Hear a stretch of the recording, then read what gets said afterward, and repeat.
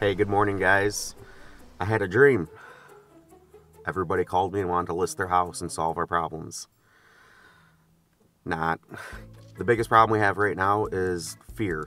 People are scared, fearful, worried, stressed out to list their house because they fear that they're not going to find the next house. This process of leveling up for your family is scary. It is risky. There is all those things. That's why you got to have somebody in charge, somebody that takes the lead, calculates all that risk for you, like myself. The best thing to do is to trust the process, get your house on the market. When we get your house on the market and get it under contract, then we simultaneously wait to start that paperwork until we find your new house. Mrs. Smith, I'm going to sell your house. Mr. Rogers, you're going to buy Mrs. Smith's house. Mr. Rogers, we can't sell Mrs. Smith's house or close until Mrs. Smith finds her new house. Mr. Rogers says, fine with me. I'm in an apartment for 4 months. You guys got 4 months. Go find her a house.